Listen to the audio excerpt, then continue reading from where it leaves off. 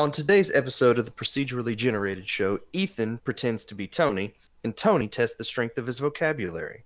We talk about all of the news from the Nintendo Direct that happened this week, and Brett Weiss joins us to talk about his recent SNES Omnibus and his thoughts on gaming history.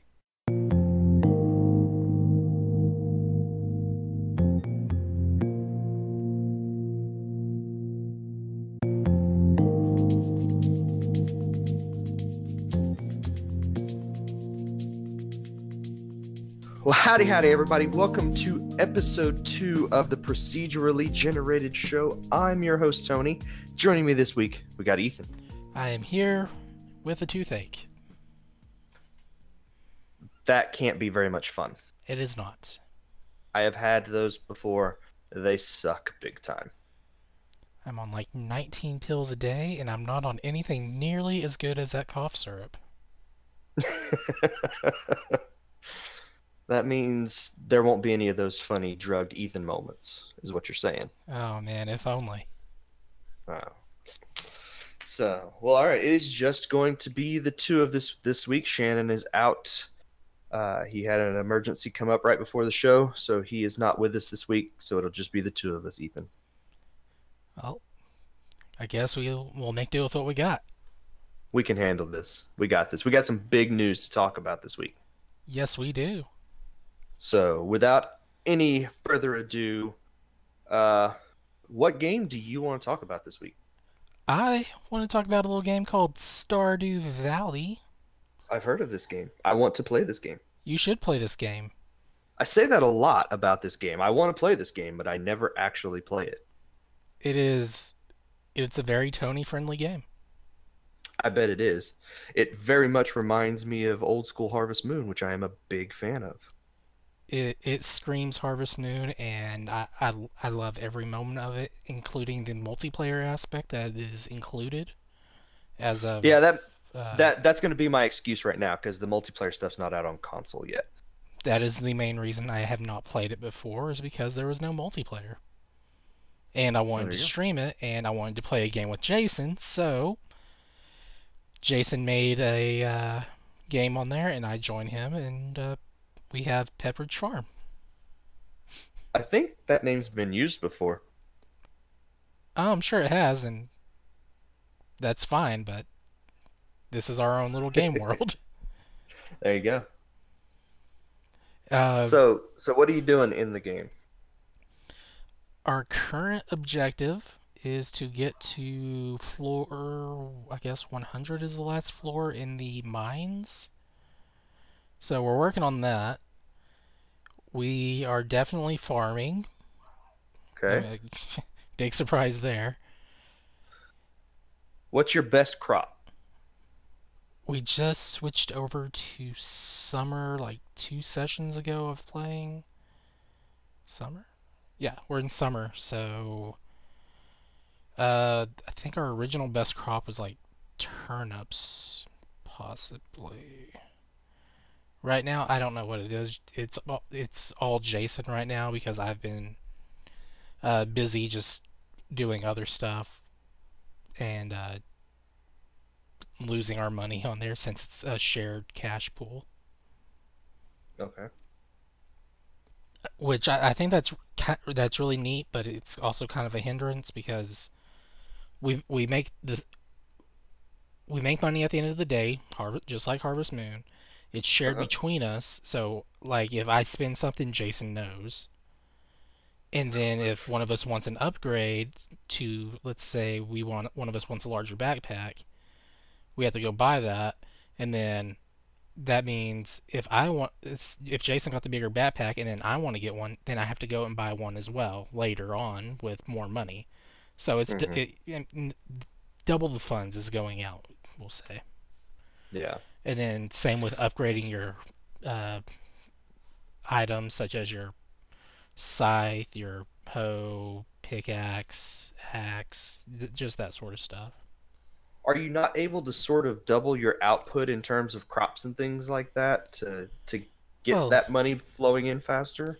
We could, but one of us is always going down into the mines, the other one's trying to grow crops and then going down into the mines.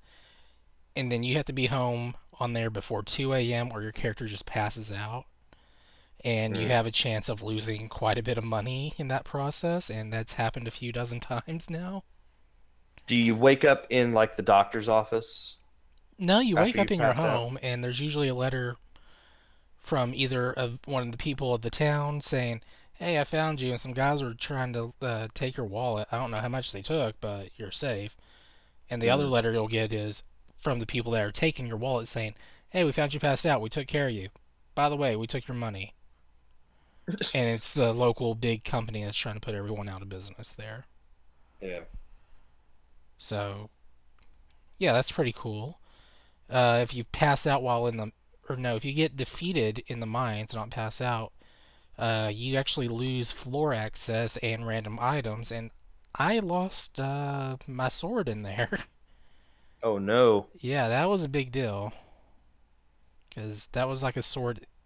That was like the best sword I could have gotten at the time, and we're like in that floor 80-ish area, and so I need to work on getting And that back. I don't know if I was gonna say, I is don't think there I can get the sword back, but we got back to where we were and a little further, but it's still kind of a letdown that the sword of all the items that I have can go missing. yeah, that stinks. There should at least be some way, even if it's a time-based way, for you to get that stuff back. Yeah, like Minecraft, where you if you die, it's like 5 minutes and you can go and find your items before they despawn. Which I can never do. I can never remember where I died and dropped all my stuff in Minecraft. Yeah, that is a problem. Uh, Other than just playing that with Jason and streaming it, that's pretty much all I've done in Stardew Valley. Okay. I'm not doing a single player playthrough on there because I'd probably be too tempted to look up certain aspects to give me a major advantage in the single player story, I guess. Yeah. Whereas I'm playing with Jason on there, I'm not looking anything up, and it's just all right. What is my goal today for making money? This, all right, let's do it and call it good. I think that's a pretty good way to do it, though. Oh, it's very nice. Whereas if I did actually try to play Harvest Moon, I think Back to Nature on PS1. And anytime I return to that, I have a guide pulled up, and I'm gonna follow that to get like the most optimum route planned and everything. Yeah.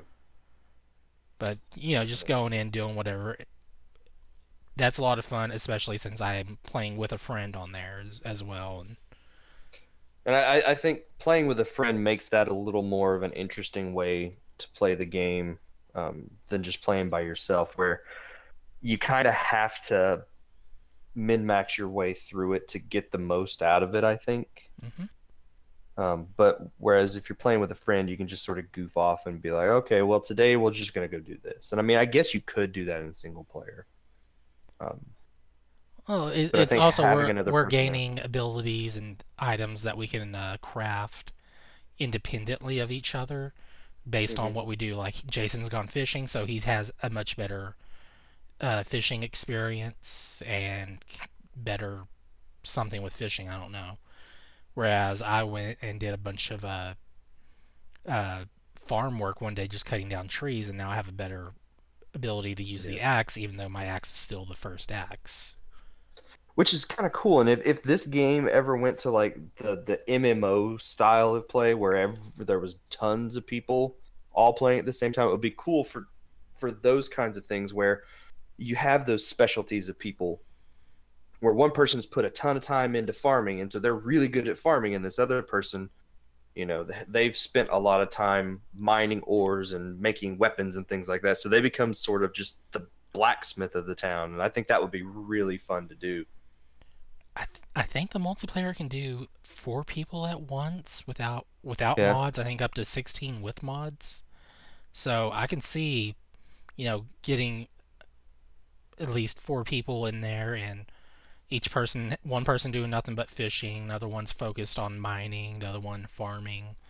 That leaves the other one to do, I guess, daily task on there, or to Mhm. help with whoever needs something. And that could easily work to the advantage of everything until you get to the point where it's like, oh, this person needs the fisherman needs the new fishing pole, so they're gonna want money for that.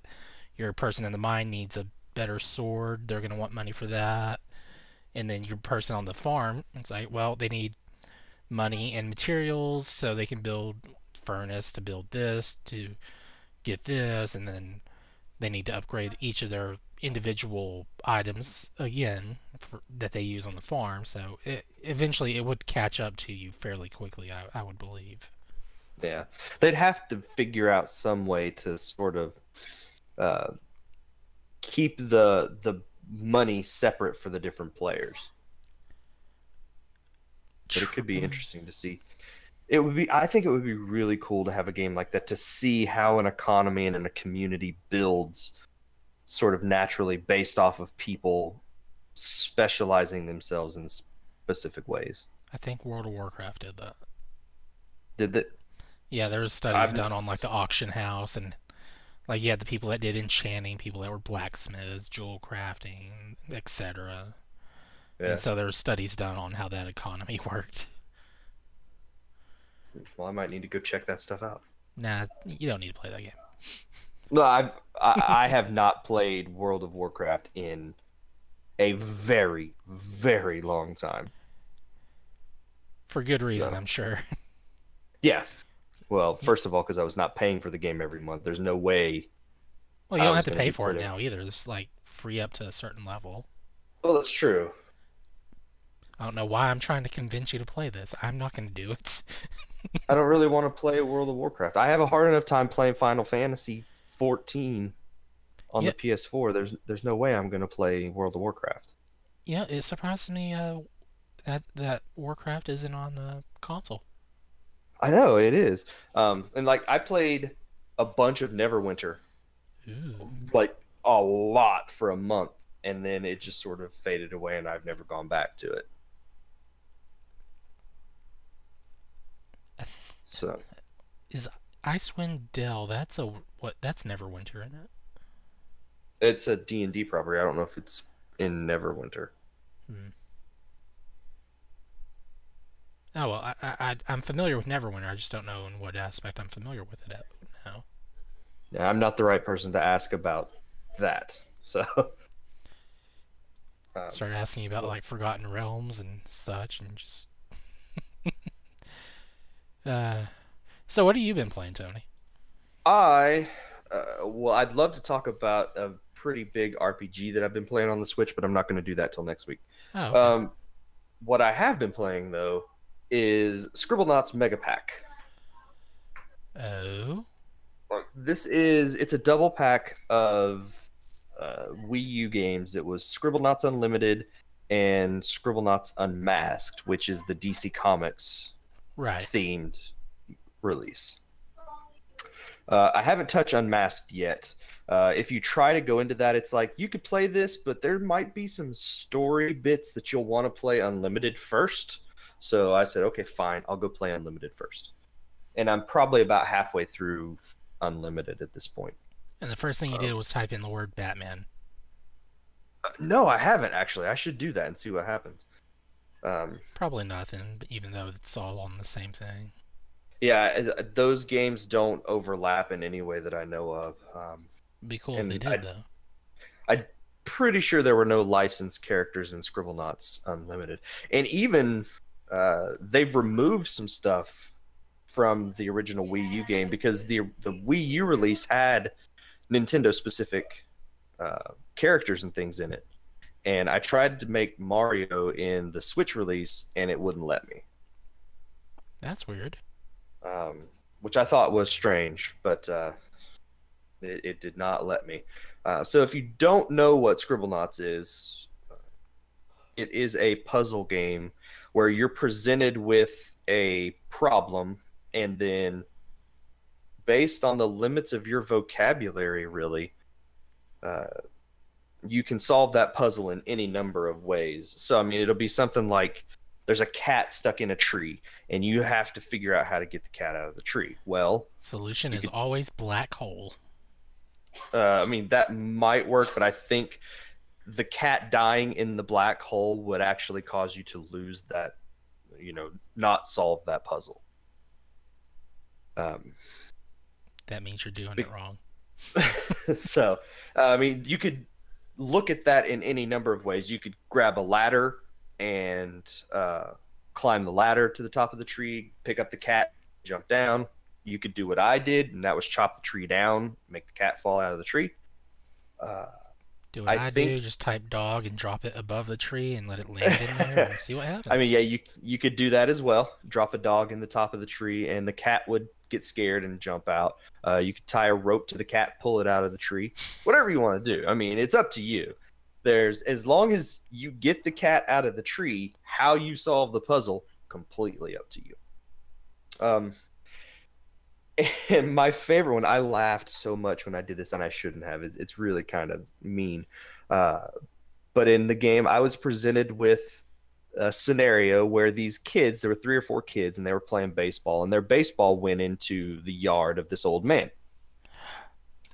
And you're supposed to get the baseball out of the yard. Well, if you just walk into the yard and try to go get the baseball, he gets out of his rocking chair and goes faster than you can do it and picks up the baseball and won't let you have it. You're supposed to figure out a way to get the baseball without touching his yard. So, I mean, you could do something like, spawn in a jetpack and fly over to the baseball. Go Mission Impossible and lower yourself down whatever. on a rope overhead. I mean, yeah, you could do that. If you could figure out the way to build the contraption to do the Mission Impossible thing, you probably could do that. My solution was a little bit different. The first thing I thought of was you can add adjectives to items in the game. So you would just if you have a cat and a girl says, I want this cat to be cuter, you could make it a polka dotted cat or a stripy cat or something like that. You could make huge lollipops, tiny lollipops, whatever you want to do. What I did was I opened up the notebook, I scrolled through until I found the man and clicked on the add adjective and just made it say blind. So I blinded the man so that he couldn't see that I was walking into his yard, grabbed the baseball, and walked out. You're a horrible person. I'm not sure how that solution why that solution popped into my head, but it totally worked, and I was laughing so much when I solved the puzzle that way. Because I didn't think it was poor old man who was just trying to keep kids off his lawn. I did, and so he's sitting there in his rocking chair, and when you make him blind, it just puts a pair of sunglasses on him. And so he's just an old man with sunglasses he can't see, sitting there wanting the kids to stay off his lawn.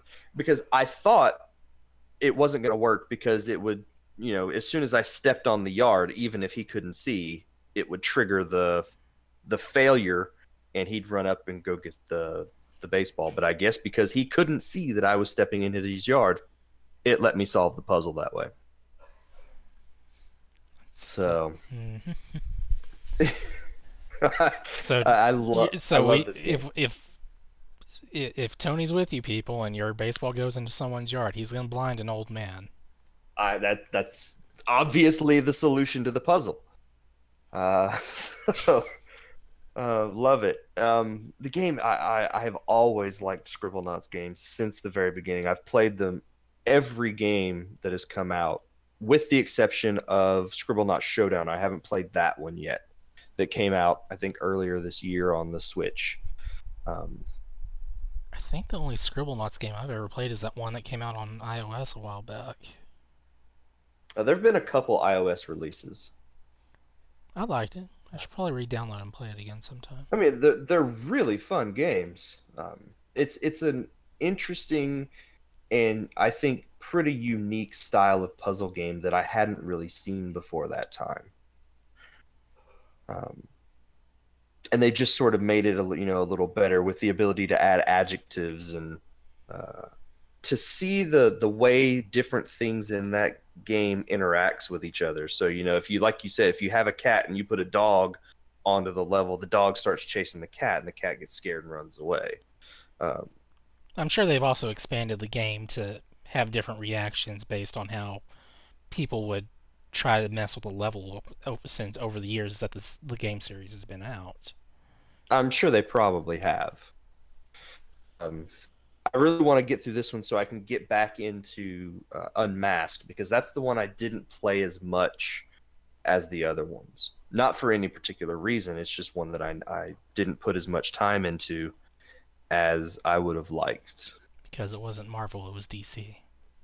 Well, maybe that, but I don't really think the name in front of the comic book would have mattered as much. But I will be getting back into that, and that is I am doing that for review, so I'll have a review up on the site sometime soon. So check that out.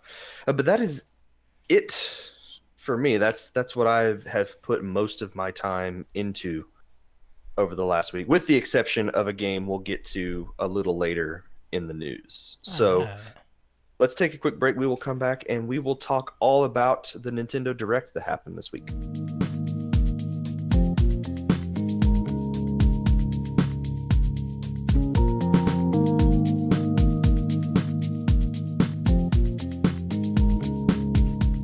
Okay, so yeah, the big news this week was the Nintendo Direct that was supposed to have originally happened, 10 days ago, about at this point. I think it was originally scheduled for the 6th.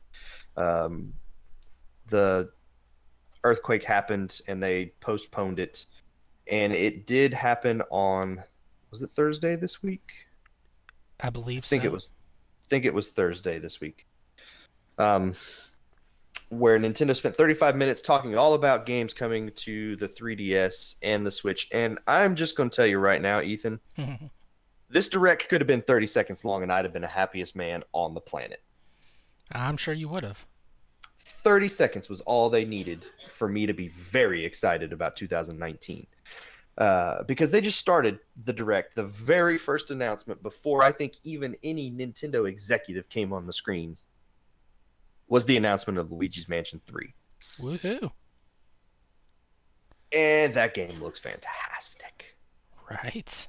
It looks very much like a follow-up to Luigi's Mansion 2. They're keeping that style with that look of the ghosts rather than the original Luigi's Mansion, which may be a little bit of a disappointment because I really like the ghost designs from the original GameCube game.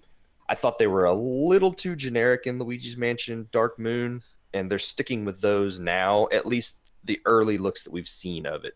We literally have seen about 15 seconds of this game, so there's not a lot to go on. Yeah, there was the first game, seeing the unique ghosts that were humanoidish. Mm-hmm. That was great versus your fodder line of ghosts that you see throughout the game, which is all you encountered in 2 was the fodder line the entire time. That was annoying. Yeah. The game is set for 2019. No release window yet. They have literally shown 15 seconds of this. My guess is this is going to be a September-October release. Maybe October? It makes sense, I think. I think that's the perfect time for that game to come out, because it is sort of a Halloween-y style themed game. That late September, early October release seems like a no-brainer for that game. Then after that, they went into 3DS announcements, and there was a few of those. They showed off a little bit more of Luigi's Mansion on the 3DS. The game is coming out on October 12th, and they showed off a new co-op mode. Yeah. So you and a sort of ghosty-looking version of Luigi can team up together to go through the mansion. They also showed off amiibo support for the game. There's 4 different amiibo that will be compatible with the game. Boo is one of them. If you scan a Boo amiibo, you'll be able to find the hidden Boos, which might actually be a help. I have never found all 50 of the Boos. 49 is the best I've ever done. You're doing it wrong. There's one Boo that has always eluded me, and I have not been able to find where he's hiding. But every run through of that game that I play, 49 Boos, every time. So, Luigi, I think is one of the amiibos, but I don't remember if they showed off what he was going to do. I'm sure Mario Toad, would have to do something in Toad. I think so. And then Toad, if you scan the Toad amiibo, when Luigi talks to Toad, it will actually refill Luigi's health. So, the game will be out October 12th for the 3DS. I have said before, I'm not interested at all in picking this game up. And this direct didn't know. I actually have no plans at all to pick this up. I will play it in October, but I'll be playing the GameCube version of the game. Okay, that's fair. So, and I don't think did we mention Luigi's Mansion 3 will be a Switch release. We may not have mentioned that, but that is really good news, and that is fantastic news. Because one of these days, Luigi's Mansion 1 will be on Switch as well. I really hope so. Luigi's Mansion is not just a game I play by myself. That is very much a family affair in this house, which is why I'm not really interested in picking up Luigi's Mansion on 3DS, because you can't crowd 7 people around a 3DS to watch the game being played. But having Luigi's Mansion 3 on Switch, I will very much be enjoying that. Let's see. They announced a remake of Mario and Luigi Bowser's Inside Story. So that, I think, with maybe the exception of Partners in Time, puts every game on the 3DS as actual 3DS releases and not just DS games you can play on the 3DS. Right. The game will be out on January 11th, and just like the recent Mario and Luigi games, this also includes a side story, this time starring Bowser Jr. So, game will be out on January 11th, and I think that just leaves Partners in Time as the only game that hasn't come to the 3DS. They showed off the two new Yokai Watch games, Yokai Watch Blasters Red Cat Core and Yokai Blasters White Dog Squad, where you play as the yokai this time. So, and there will be an update to both of those games that adds the Moon Rabbit Crew to them, which will give you new missions and new areas to explore. So, kind of going the Pokemon route there, where it's 2 different games, but same. I think game. the last Yokai Watch release was like that as well. Yeah. So that is definitely something they're going to. I think they're going to be doing with any Yokai Watch games. You'll always be getting those 2 releases like they do with Pokemon. And then the last game they showed off. This was a surprise. This came out of nowhere, and it's kind of a weird pull, I think, for them. And that is Kirby's Extra Epic Yarn will be coming to the 3DS sometime in 2019. A Wii game, right? So this is a port of a Wii game that came out in 2010, 8 years ago, and this game is now coming to the 3DS. We'll include all of the original game with some new 3DS features, some new abilities like the ability to craft bigger yarn balls, summon the wind that will let you collect beads that you might not be able to reach, and then 2 new play modes. No firm release date, and like I said, this seems weird to me. Like, this is we're not ready to kill the 3DS yet. Look, we've got another game coming to the system in 2019. It's just kind of why. Exactly. It's a weird game to pull, and it's not like a new game. They're just like, okay, we've got this game. It was on the Wii. That means it'll play on the 3DS. Bring it to the 3DS so we can say we're supporting the system. They could have done into 2019. The other Kirby game that was on Wii, the Return to Dreamland? Yeah, that. Because that was like I mean, I would play that one because I didn't get a Wii copy because the ridiculous pricing stuff on that one. Yeah, and that fits in with the style of games that are already out for Kirby on the 3DS. I just think it's weird that they're continuing to support that system still.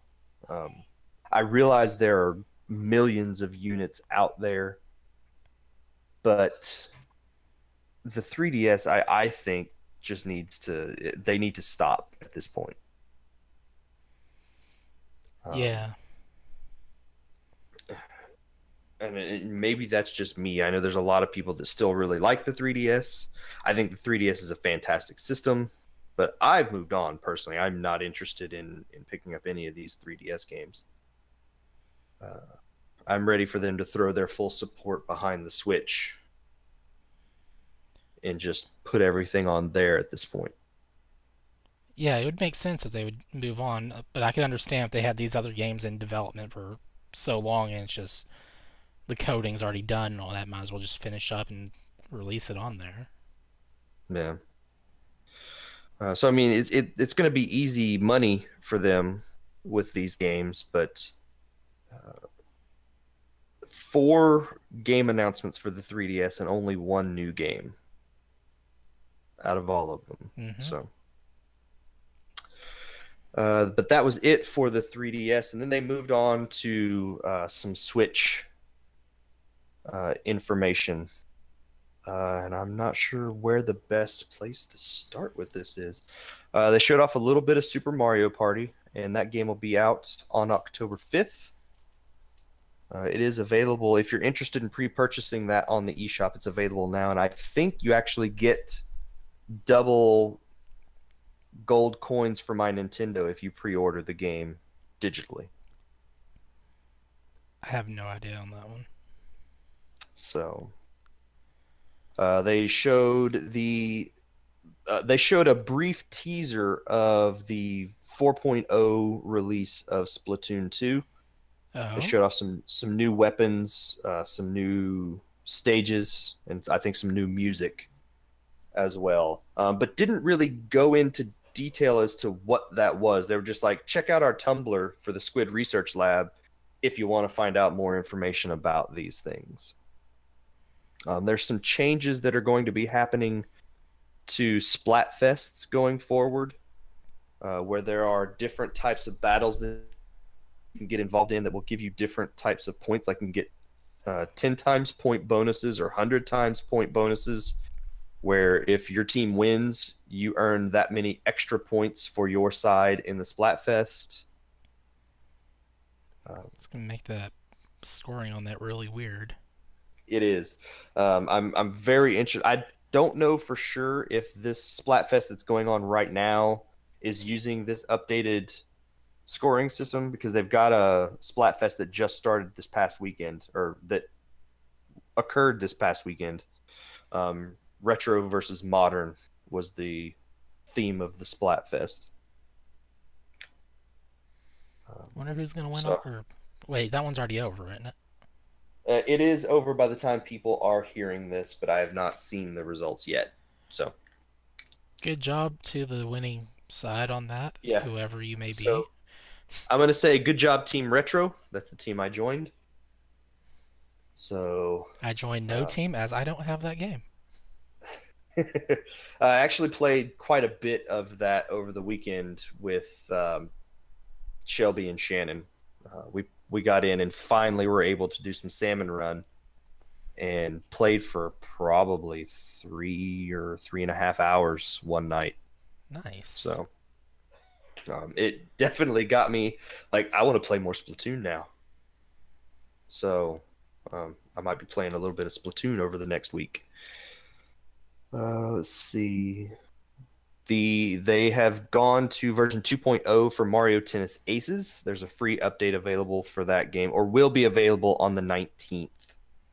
A new co-op mode that lets you participate in different missions with other players. Some new characters. Birdo is now playable. Shy Guy, Koopa Paratroopa, and Petey Piranha are all playable characters now. Shy Guy for the win. I'm saying Koopa Paratroopa. That'd be my boy in that. So I don't have Mario Tennis Aces, so I don't really care, I but don't have it either. that's who I'd pick. Diablo 3 now has a release date. Yes. That is November 2nd. And it will include the what was that? The Necromancer? Yeah, this includes everything. This is the like super release of Diablo 3. And we'll also have amiibo support. Think amiibo support. Where you can get Ganondorf. Ganondorf as cosmetic armor in the game. Yeah. So that's cool. Yeah, I'm very interested in playing Diablo 3. I haven't played it yet. I honestly didn't understand what they were saying when they were showing off the amiibo support on there. I was like, okay, so you got that character there, and then it said Ganondorf outfit. I was like, oh, that's what they were showing. Yeah, yeah, they were It was showing like off way over Ganondorf. my head for no reason at all there. They Um, showed off a little bit more of Starlink Battle for Atlas, the Star Fox exclusive stuff in that game. The game will be out on October 16th. I'm starting to believe that game is just a Star Fox game. At least on Switch it is, because the Xbox and the PlayStation won't have that. It is coming to those systems, um, but they're focusing all of their marketing for that game on the Star Fox exclusive stuff for the Switch version of that game. It's so weird. The only time I ever hear about it's from Nintendo, and it's always Star Fox related. And it looks really good. Yeah, it looks great. Like, it looks really good. The only thing that I'm sort of down on, not really down on, but think could hurt the game is it's bringing the toys to life stuff back. Uh, Um, so, if you want to switch out weapons and things, you got to have the toy parts for those to put onto your ship. But the game itself looks really good. I am very interested in playing Starlink from Ubisoft. Let's see. They showed off a little bit more of The World Ends With You final remix from Square Enix, and I think it got a release date. That'll be October 12th. I don't know if the release date had been mentioned before that. But that will be out for the Switch on October 12th. And then they also showed off a little bit of Xenoblade Chronicles 2 Torna the Golden Country, which is an expansion to Xenoblade Chronicles 2, but you do not have to have Xenoblade Chronicles 2 to play it. It is a standalone, separate release. I think it's $40, and it's getting a physical version as well. So you'll be able to pick that up through the eShop for $40. If you bought the expansion pass for the original Xenoblade Chronicles 2, you get it for free. I think you can get it right now if you have that expansion pass. I think so, yeah. I think it is out September 21st in stores and on the eShop, and it is currently available if you bought the season pass for Xenoblade Chronicles 2. All right. So, and that is like a separate game all to itself. It takes place, I think, 500 years before the events of Xenoblade Chronicles 2. They showed off a little bit of NBA 2K19 as well as NBA 2K Playgrounds 2, which for anybody that doesn't know, NBA 2K Playgrounds 2 is NBA Playgrounds 2, but 2K is publishing the game, so they put their stamp on it. Makes sense. Too many twos in that title, by the way. Yeah. Just Dance 2019. They showed off a little bit of that. That'll be out on October 23rd. FIFA 19 on the 28th. Sonic Team Racing will be out this winter. They still don't have a release date for that. And then Lego DC Supervillains will be out on October 16th. Let's see. They showed off more information about the online service, Nintendo Switch Online, which launches on the 18th. We knew every single thing they showed off in that presentation. They didn't show anything new. Right. Aside from some of the other NES games that will be available. And I could pull up the full lists of NES games, but it would take me a minute. But as far as the service itself, $20 a year for online play, voice chat through the app, which will include Mario Kart 8, Mario Tennis Aces. I think it's all first-party games that are going to be using that. I have the list of launch titles. Okay, do you want to go ahead and say what those are? We have soccer, Okay. tennis, Donkey Kong, Mario Brothers, Super Mario Brothers. Wait. Mario Brothers, as Yeah. in the Atari. No, as in the arcade game. Okay. Balloon Fight, Ice Climber, Doctor Mario, The Legend of Zelda, Super Mario Brothers 3, Double Dragon, River City Ransom, Ghost and Goblins, Tecmo Bowl, Gradius, Pro Wrestling, Excite Bike, Yoshi, Ice Hockey, and Baseball. Okay, it's a decent list of games. And then in October, we're going to get Solomon's Key, NES Open Tournament Golf, and Super Dodgeball. November will bring Metroid, Mighty Bomb Jack, and Twinbee. And December will bring Wario's Woods, Ninja Gaiden, and Adventures of Lolo? Oh man, I love that game. I've never heard of that game. You've never heard that's a HAL joint. Uh-huh. It's a fun little single screen puzzle game.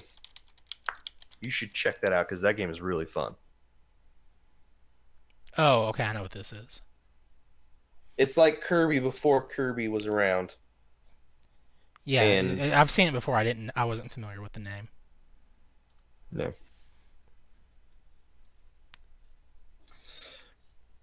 So they showed that off. They talked about cloud saves and just mentioned that you would be able to save to the cloud if you are a subscriber.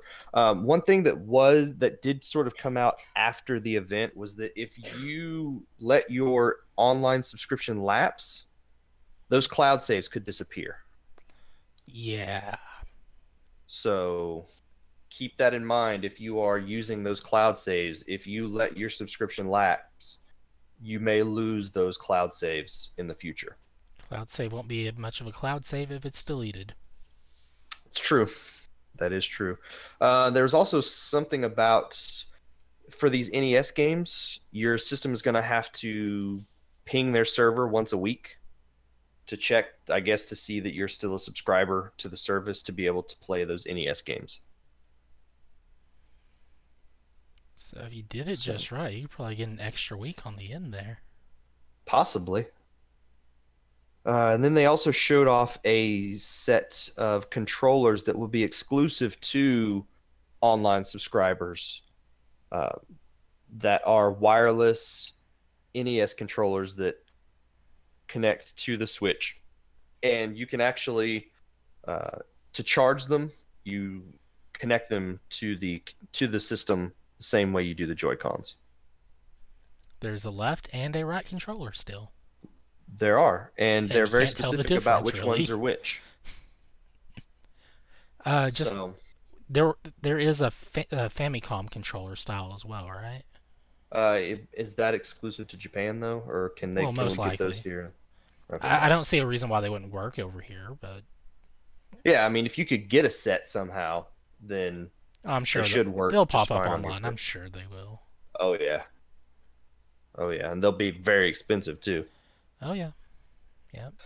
Uh, let's see. So yeah, still no real new information about Nintendo Switch Online. They did say Nintendo Switch Online subscribers would get special deals, but they were like, "We'll tell you about those in the future." So they did not go into what those deals would be. They showed off a little bit more of Yoshi's Crafted World, which will be out in the spring. That game looks really fun. It looks very much like a Yoshi's Island style game. Yeah, it looked really good. Only set in Cardboard. a world made out of cardboard. So, showed off a bundle for Super Smash Bros. Ultimate that includes a Smash Bros. Branded dock as well as Joy-Con controllers. And I liked the Joy-Con controller thing. I think I mentioned as soon as they did it because it's a set of gray Joy-Cons with the Smash logo basically embossed onto them. So the left Joy-Con has the vertical line in the Smash Brothers logo as well as part of the horizontal line, and then the right Joy-Con just has that last little bit of the horizontal line. So basically they had a set of Joy-Cons on the screen. They just flashed that Smash Brothers logo onto it and said, here you go, here's a set of Joy-Cons for this. Yeah.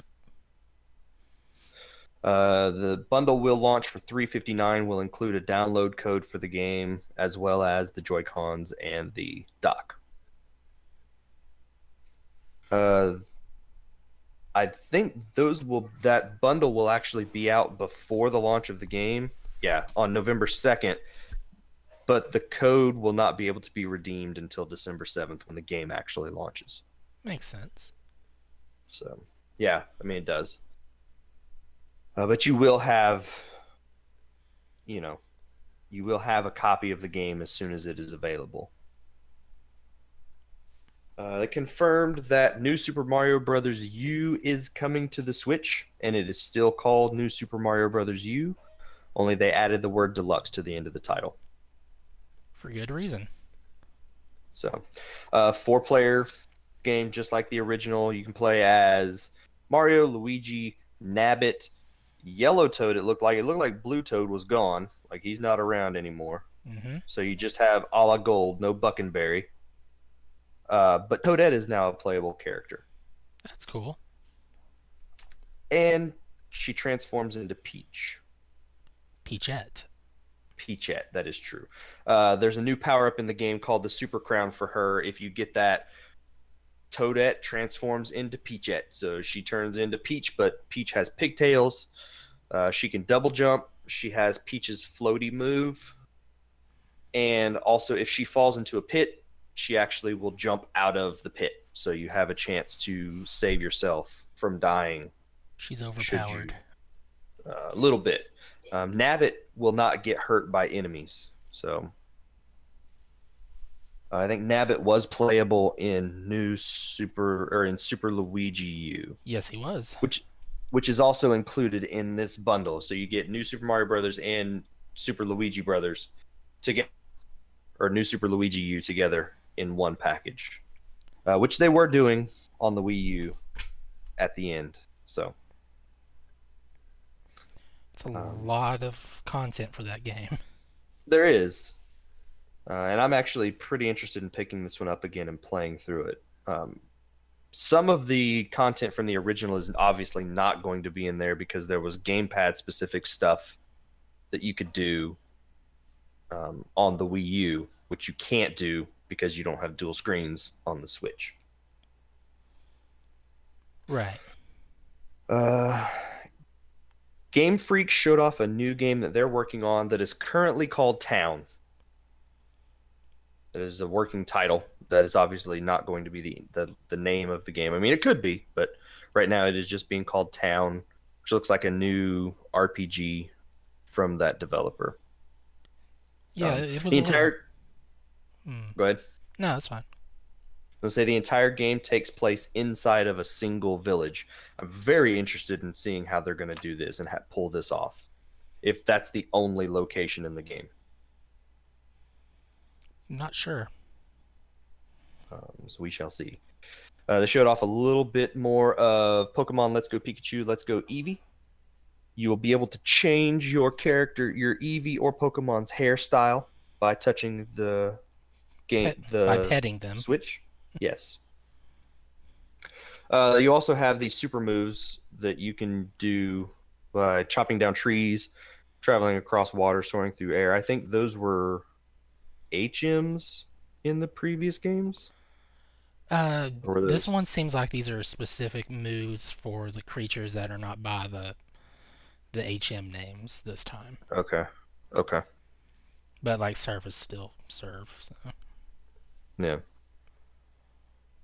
So then they showed off the new Switch that has been shown off for that, where you have Pikachu Joy-Con and Eevee Joy-Con.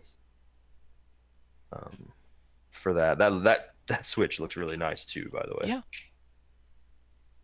Katamari Damacy is coming to the Switch Yeah, it is. in Katamari Damacy Reroll, which is a remake of the original Katamari Damacy game, which was a PS1 game, right?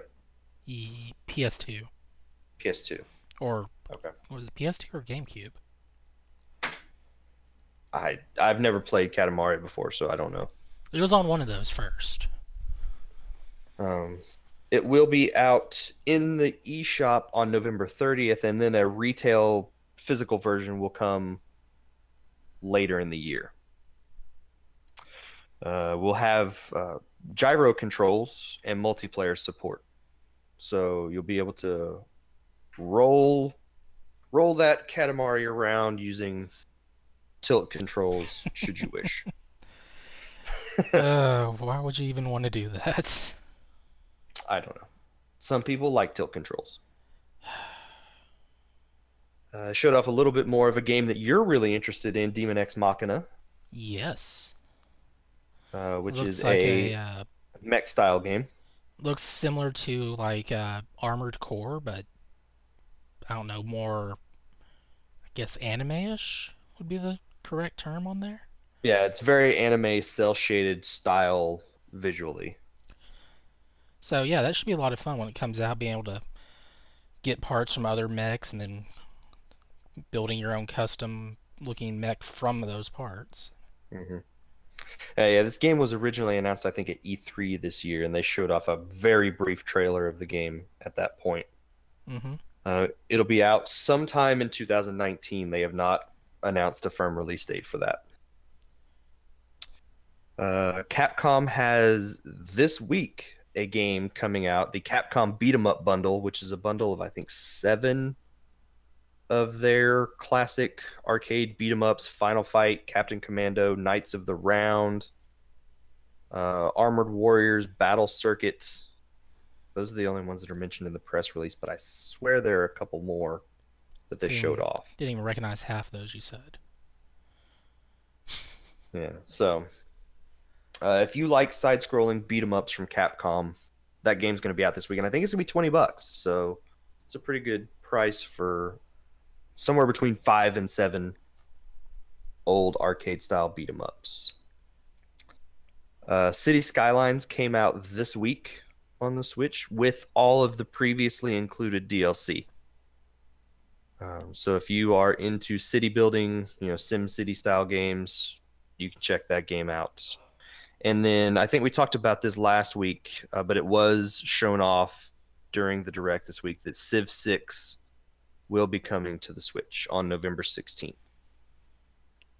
And I want to say this is a console exclusive on the Switch.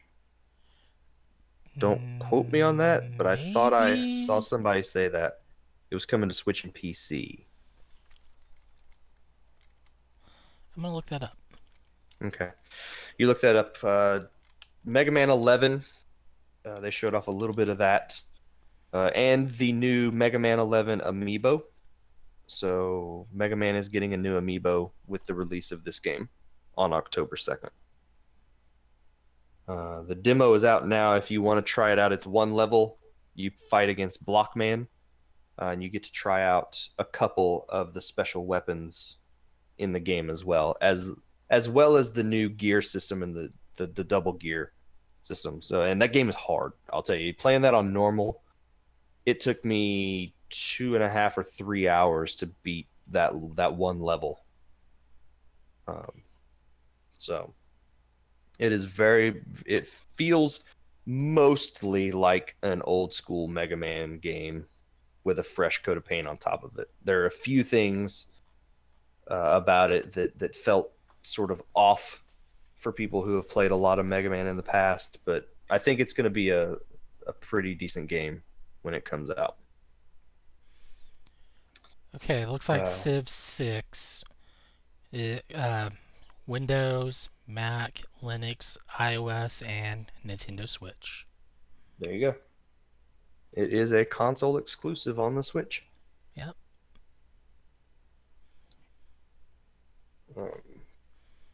Asmodee Digital showed off some electronic versions of popular board games: Carcassonne, The Lord of the Rings, living card game, a dungeon crawler based on Munchkin, which is a card game from Steve Jackson. Yeah, it's a fun little card game. And then Catan will be coming to the Switch as well. Cool. So, and then I'm trying to hold off on the last couple of big announcements here. Square Enix has jumped all in on the Switch. They basically brought the entire Final Fantasy line from 7 on, with a couple of exceptions. They announced that HD versions of Final Fantasy 7, which I believe this is the PC release that is also out on PS4. Yes. So this is not the remastered version, so don't get your hopes up. No, that game's not going to come out for another 15 years, I think. So don't. This is just the HD version that was out on PC and PlayStation 4. Isn't the Amazon pre-order still saying December this year? Yeah, that ain't happening. Final Fantasy 7, Final Fantasy 9, Final Fantasy 10, and 10-2 HD remaster. So those PS4, I think PS4 and Vita releases are coming to the Switch. PS3 as well. Oh, was it? Yeah. Okay. Because I had to buy all 3 times. Final Fantasy 12, The Zodiac Age. 4 if you count the PS2 version. 8, not included in this. Yeah, that is weird. I cannot understand that. You and I have been talking about this since the Direct happened, trying to find out what's going on, because 8 hasn't been re-released. I think there was a PC release the year after it came out to PS2, or was it a PS1 game? It is a PS1 game. PS1 game, yeah, because the PS1 Classic came out on PS4. It's also on PC. But that game hasn't been re-released since those times. Not like 7 has been done a bunch. 10 and 10-2 obviously got redone. I bought the PC version back in 2015. What is it about 8 that... Do they not like 8? Is there a licensing issue with 8? I can't figure out why 8's not a part of this. I will never know unless I can get someone from Square to just tell me, hey, this is why. Yeah. And then no Final Fantasy 13, 13-2, or 13-3. That's fine. So the Lightning Trilogy will not be on Switch. Yeah, you don't need that.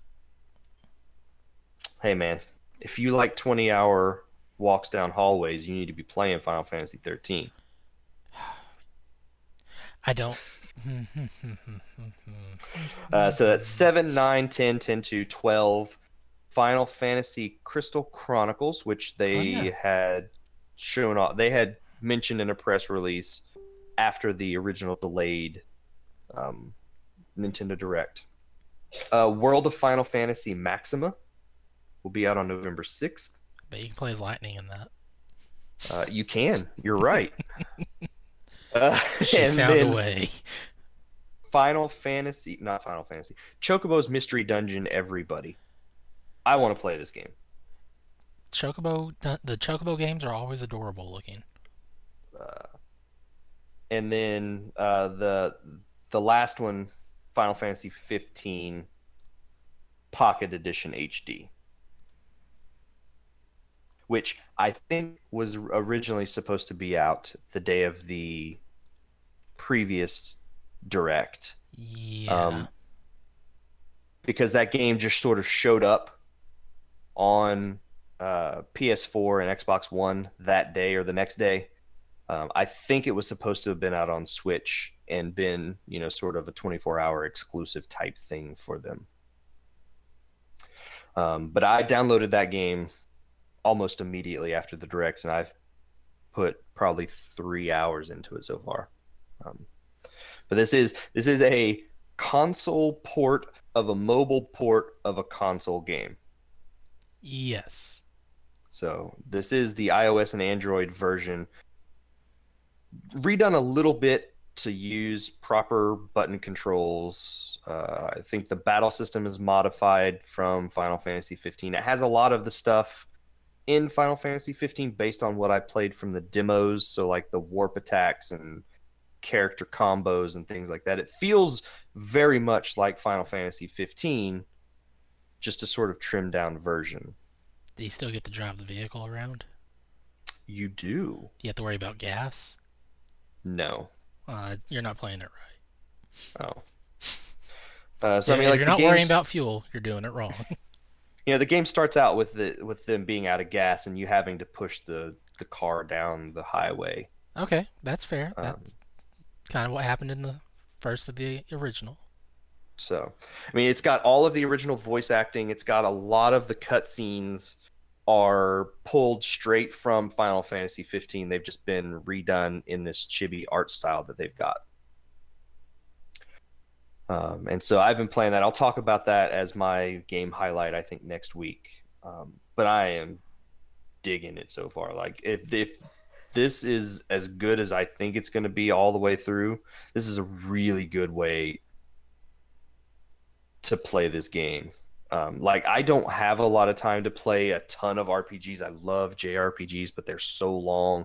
When you have to commit 40, 50, 60, 100 hours for a game.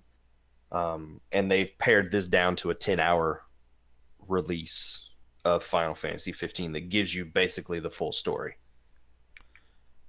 Yeah. So. Yeah, I guess. So, but let's see. That's 7, 9, 10, 10 to 12, Chocobo, 15, World of Final Fantasy, and Crystal Chronicles. That's 8 Final Fantasy games that are coming out in the next year on the Switch. Again, 8 is showing up in a different way on here. So we don't get number 8, but there's 8 games. So yeah, and all of these, with the exception of Final Fantasy 15, which is out now, these are all 2019 releases. Well, that's not entirely true, because World of Final Fantasy will be out in November. But all the rest of them will be out in 2019. And then last, they showed off, and I wish Shannon was here for this because he had the best reaction to this. They did their whole, thanks for watching the direct, but hold on, we got one more thing to talk about. Yeah. And Isabelle came on the screen. And I thought, oh, hey, we're going to get an Animal Crossing game. And it wasn't an Animal Crossing announcement. No, it was a announcement for Isabelle in Smash.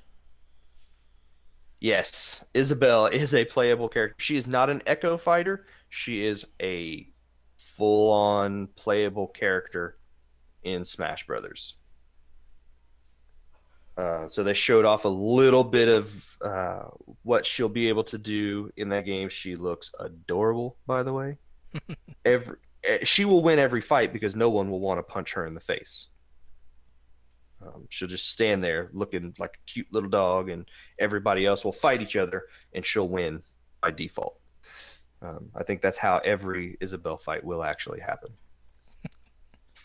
It's going to make Evo very interesting. Yeah. But then immediately after that, Tom Nook came on the screen. It looked like he was sort of watching the direct, I think is what they were kind of going for. And then it ended, and he turned on his light, and he's like, I guess I should get someplace ready for all these guys to come back to when they're done. Done with Smash and Camp. Yep. And that's how they announced Animal Crossing for the Switch. 2019. It was both incredibly well done. I think it was a perfect way to do it, but it got a lot of people mad for a few seconds, I think. Oh It yeah, was Shannon was belligerent for a moment. it was it was incredibly frustrating for a little bit, but they did it so well. It was the perfect way to announce Animal Crossing for the Switch. And I'm assuming that those visuals for that little video they did with Isabelle and Tom Nook, that's sort of what that game is going to look like. Yeah, that looked really well done. It did. It did. Absolutely. I don't know when 2019 this will be out, if this will be a holiday thing, if they'll put this out early in the year. So they're just saying 2019 right now. They're not talking about it. So, but that was the direct. I mean, it was I think it was a very, very good direct. There's a lot of stuff coming out in the next few months. A lot of really nice stuff coming in 2019 for the system. I think they did a really good job of putting this stuff out, with the exception of Switch Online. We still don't really know what our $20 or $35 if you get a family plan is going to get you, aside from some NES games and the ability to play games online that we've already been able to do. All right, and joining us now, we've got author and gaming historian Brett Weiss. How are you doing, sir? Hey, great. How are you guys? Doing fantastic. Good deal. All right, Ethan, I'm going to try to let you get a word in edgewise this week, okay? All right. So, yeah, Brett is a friend of the show. We've met him a few times over the years at various gaming conventions, and he has a book that has recently come out, the SNES Omnibus Volume 1. Brett, you want to tell people a little bit about that book and exactly what it is? Yeah, it's the SNES Omnibus, the Super Nintendo and its games, Volume 1, A through M. And so it's every single U.S. release from A through M is in the book. Every game has a substantial write-up by myself. So I wrote a description for each game. And also a bunch of people in the industry, YouTubers, programmers, video game convention organizers, video game store owners, video game reviewers who write for magazines, people like that have stories in the book about growing up playing Super Nintendo games, different stories about things that happened to them, playing all night multiplayer sessions with friends, when you're trash talking. Some people have stories about maybe a game that helped them get through a rough time, like the death of a relative. There's really serious stories. There's funny stories. Some of the contributors are people like John Riggs, YouTuber, Brittany Brombecker, Christopher, the old-ass retro gamer Pico, Eric, 8-Bit Eric Perez, Sean Long, people like that. And then you've got authors like Kurt Collada, Tim Lapatina, who wrote Art of Atari, Blake J. Harris of Console Wars. And then you got some programmers, just a bunch of different industry people contributed stories. What was it like going to Blockbuster in the 90s and renting games, and what impact did that have on you? What was it like shopping at Toys R Us and going through the bargain bins and all that kind of stuff. So you just get a good variety of stories that supplement the just typical reviews and write-ups and things. So you've got, and it's a big hardcover coffee table book with every game has the box scan, cartridge photo, screenshots, and there's also a lot of vintage ads from old magazines. So you've got there's over 2,000 photos and a lot of color, a lot of insight. There's a lot of quotes from old magazines. There's a lot of nostalgia in the book and a lot of historical information. So if you're a Super Nintendo fan, it's very comprehensive and something you'd definitely want to check out. A through M. Volume 2, which will complete the set, will be out in spring of 2019, and it's N through Z. It'll be a little bigger because of all the super titles, like Super Metroid, Super Star Wars, et cetera, but it'll be the same price, $50.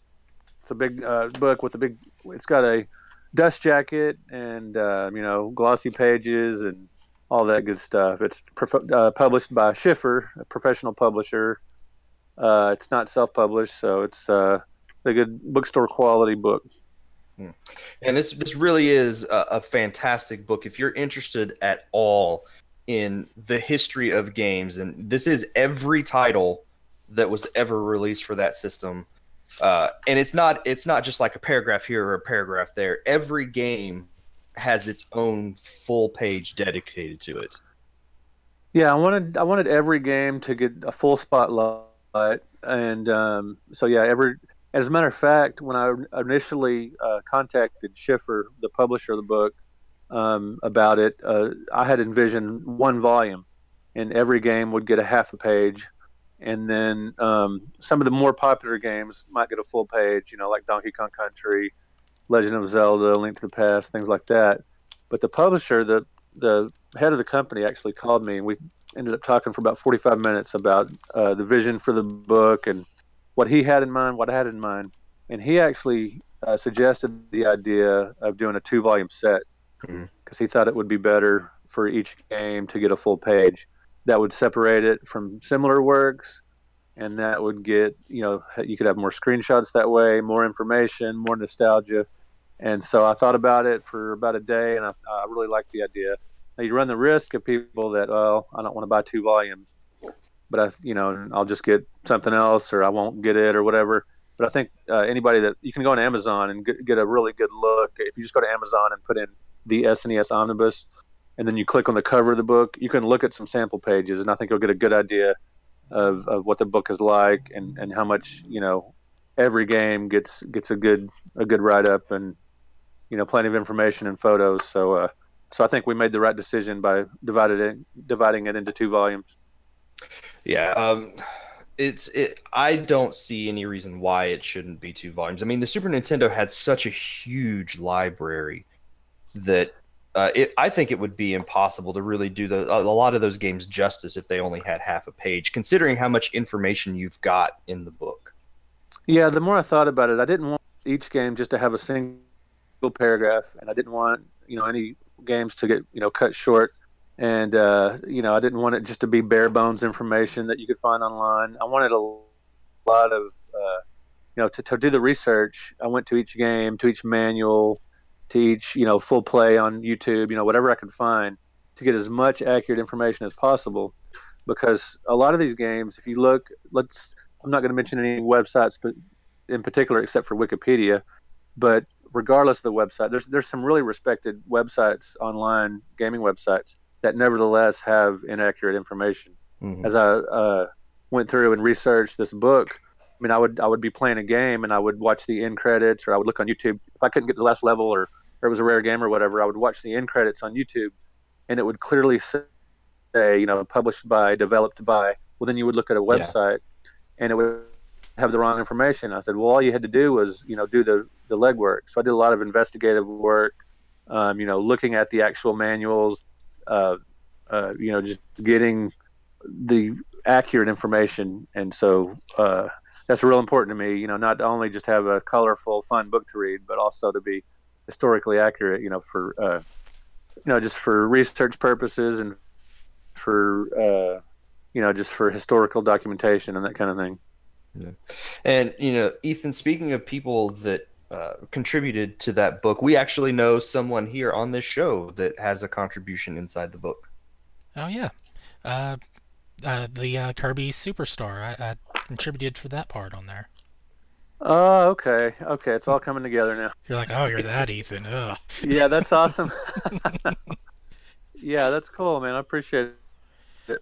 Yeah, I probably should have helped contribute for the second volume, but I think my original choice on that was, I'm going to let him have space for other people on there.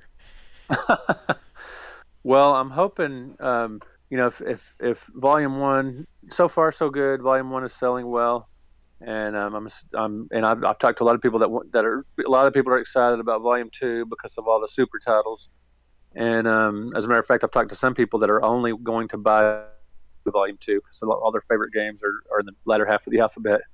And anyway, so if the publisher's happy with the sales, more than likely I'll approach them with a possible Sega Genesis Omnibus. Oh, yes. Nice. So, Yeah, hopefully I can do that, but it'll have to, I would love to do it just for fun or as a labor of love or whatever, but it'll need to be financially viable too, just for my time and because I've got, a wife and a house and all that stuff.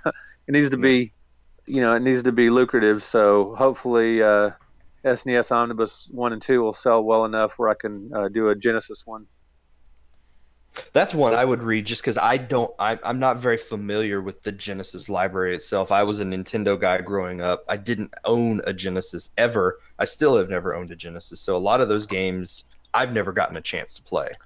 Well, it's interesting when I was soliciting stories for the book from different, from industry people, a lot of people had the opposite. They were like, "Well, I was a Sega Genesis kid growing up, and I really don't have much, experience with the Super Nintendo, so I'll have to pass." And I was really surprised how many people said, didn't have much Super Nintendo experience. So, just a fluke. It could be just a coincidence of who I asked. That kind of thing. Yeah. But it is a lot of people divided along those. They were either Super Nintendo or Sega Genesis, and fanatics like myself had both. So Yeah.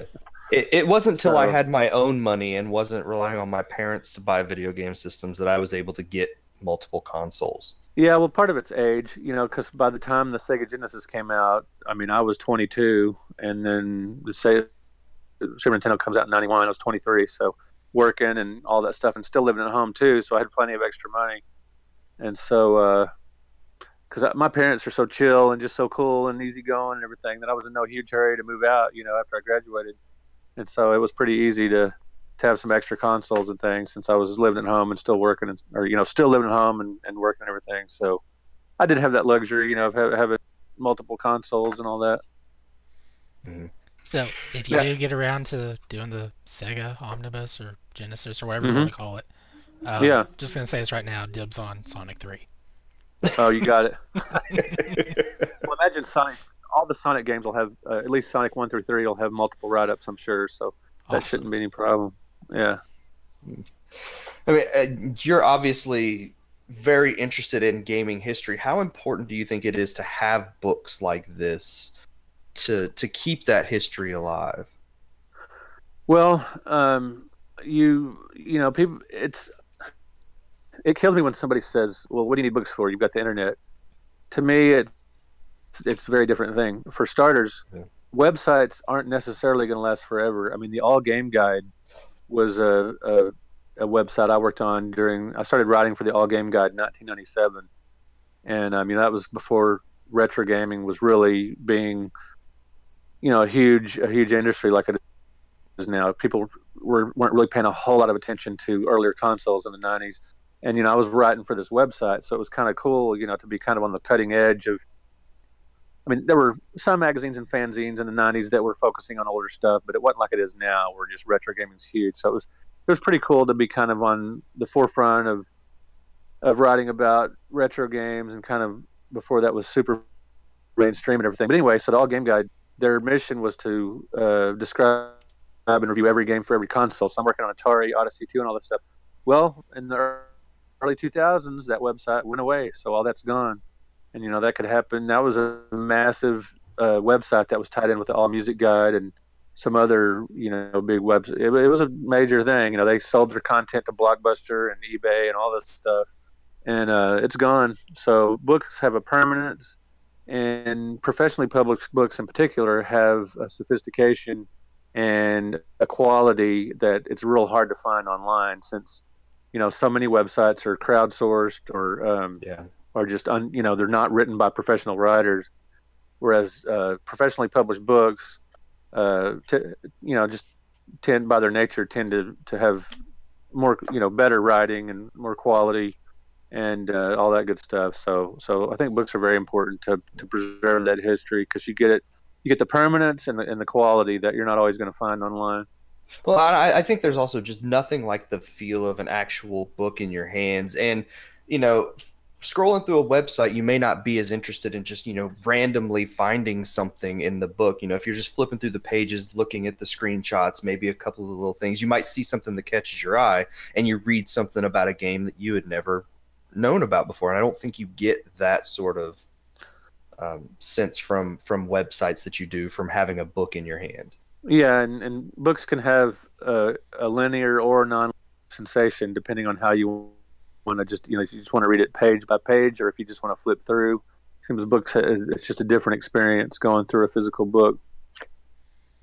And I think the biggest debate right now going on, I think, in gaming history circles is the talk of emulation.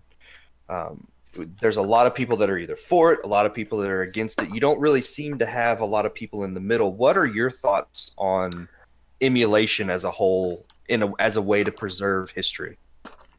Well, I think I'm fine with it. I mean, a lot of this stuff is getting expensive to own firsthand, and a lot of these are, getting lost at time. So, as a matter of fact, it's interesting that you mentioned that because in the back of the SNES Omnibus, there's a couple of supplementary articles in the back. There's one on the console wars by Russell Demaria, who used to write all those strategy guides for different Super Nintendo games. And then there's also a really, really authoritative and in-depth chapter on emulation, and it's by a guy named Alex McCumbers, and it's called "Emulating the Super Nintendo: History, Legality, and Its Value to the Gaming World." And he does a really good, thorough, articulate job of the value of emulation, why it's important, and why it's has worth and is a legitimate thing to pursue in gaming. So I would refer to people to that. It makes a really convincing argument that it's beneficial to the game industry and not inherently, just depending on what you're emulating. Yeah.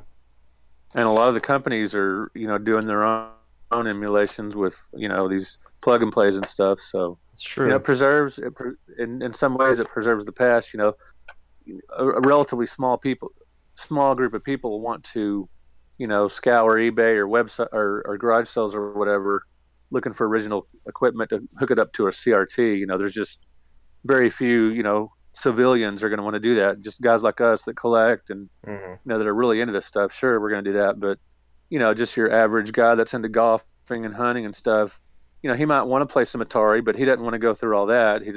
But Atari Flashback, sure, why not? Just hook it up to the new TV, show something your kids used to play when they were little, and so yeah, that's it's all good.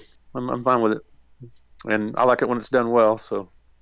And I think that's sort of the biggest thing. It needs to be done well, and it needs to be done, I think, for a good reason. I mean, I I'm not against emulation myself. I have some systems that I have emulated right now.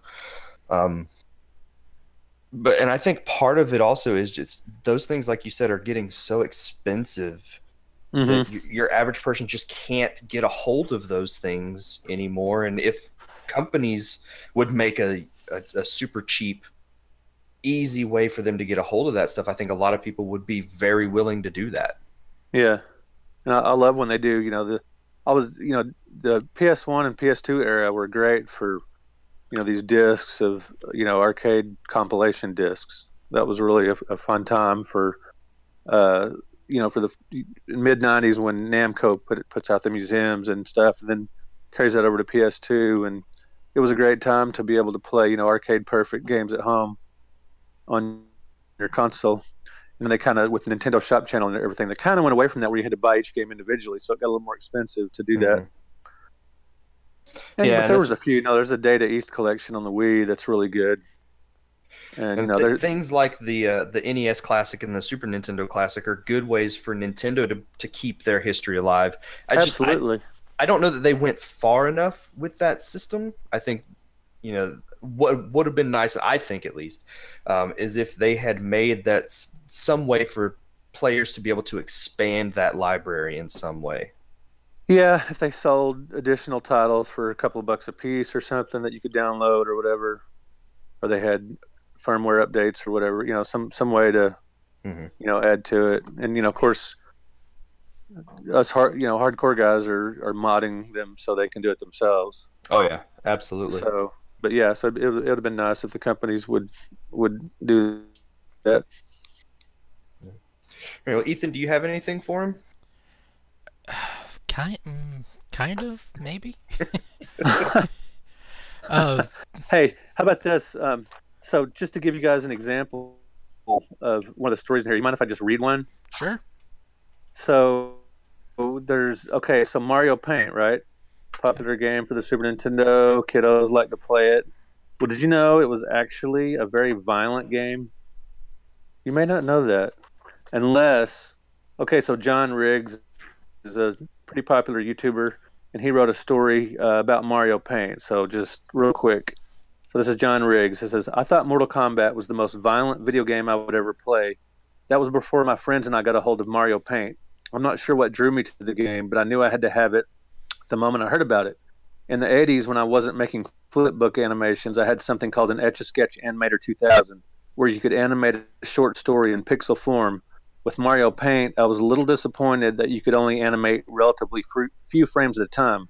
Still, thinking how creative I could get under these limitations, I decided to draw Link chopping with an axe with a blood spurt as the axe landed on the final frame on whatever it was cutting. I animated him chopping random objects from a human head to a pile of cats. To make it funnier, the soundtrack I provided was a happy tune that featured cats meowing. My friends and I were rolling on the floor, laughing at our masterful creation.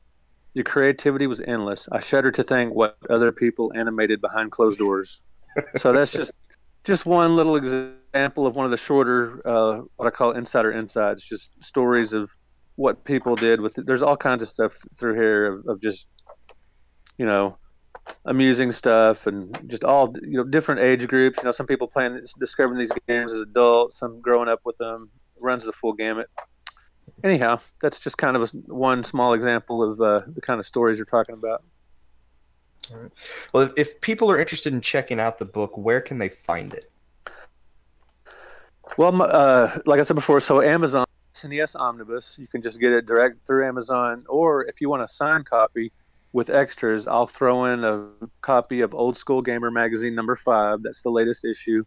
And I'll throw in some other extras like some signed trading cards and some bookmarks and things. You can go to brettweisswords.com, BRETTWEISS That's got links to all the books, my Twitter, Facebook, and all that good stuff. So just brettweisswords.com, and you can order direct. All right. Well, Ethan, last chance to get anything in there. My mind has been blown by the Link animation of cats now.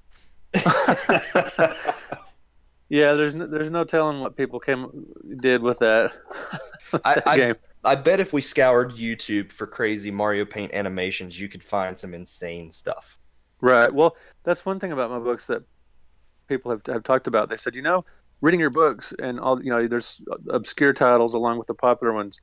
It's gotten me to want to learn more about those games. So they might read a chapter about a game and then pursue it further, either buy it on eBay or just read more about it or watch videos of it. So books can act as a good starting point too to investigate the games further. All right.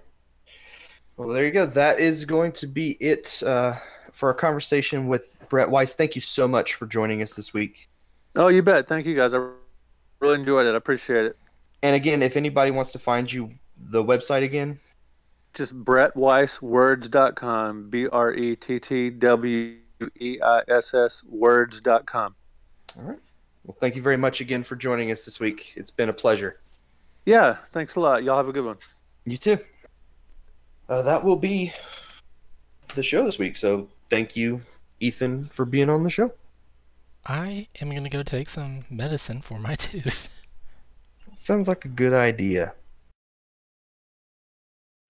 If you want to reach out to us, we have tons of new ways to do so. You can email us at podcast@procgent.com. That's PROCGENT.com. You can send us a voicemail if you want by clicking on the voicemail link on the right side of the website.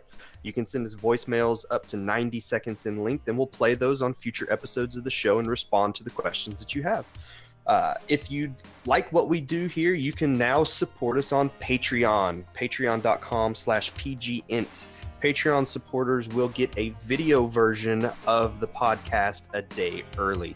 These will normally go out on Tuesdays. Patreon supporters will get them on Monday. Follow us on Twitter at twitter.com/progenint. Check out our YouTube channel that we've got and see the content we've got going on up there. And then we still do have the Facebook group where you can interact with us on a daily basis as well.